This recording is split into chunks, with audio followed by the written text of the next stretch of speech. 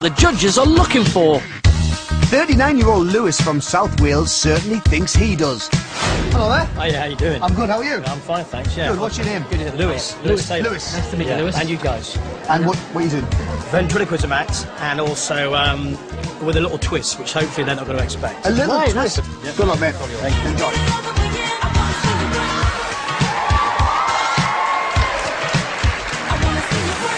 Hi there.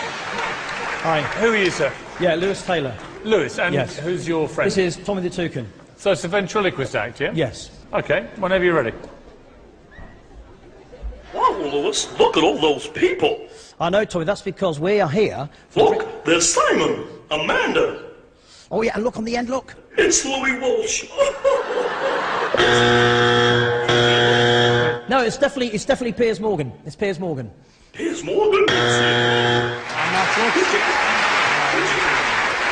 Your bird just talked on its own. Yes, Where's it is. that noise coming from? That's coming from a system.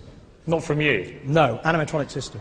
So you're not even throwing your voice? No, not on this part, but there's a routine where I actually do use my own voice. But hang on, you can't be a ventriloquist. No, no. You said I'm a ventriloquist. What did you say? I didn't actually agree with you. I just let you believe that. But why do you pretend to throw your voice? Well, because the reason why I wanted to do it was a twist. So when I walked away and he came to life on his own, it'd be different from what you expected. But what you've got is a robot bird, haven't you? Yes, that's correct. Which is feel stupid like it's a little bit conversation. fake and you were cheating.